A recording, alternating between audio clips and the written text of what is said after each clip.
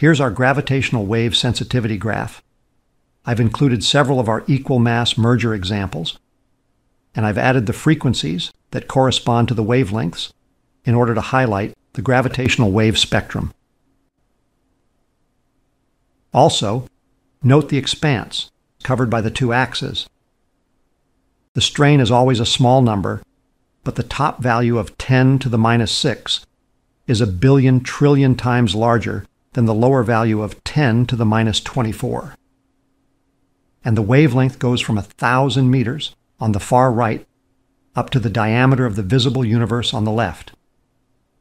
This large extreme covers the gravitational waves created at the time of the Big Bang.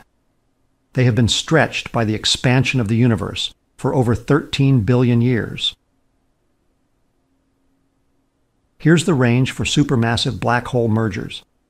They produce a huge burst of gravitational waves at millihertz frequencies, detectable throughout most of the known universe.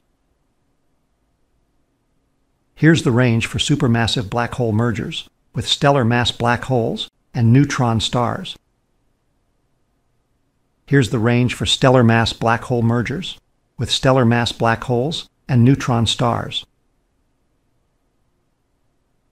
Here's the range for stellar mass black hole mergers with stars. Here's the range for white dwarf mergers. These would only be detectable if they happen in our galaxy. And here's the range for rapidly spinning neutron stars with an uneven mass distribution.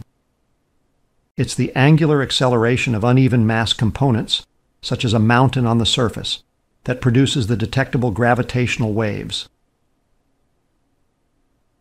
The green area above the detectability line is for the millions of non-merging supermassive black hole binaries in galaxy centers.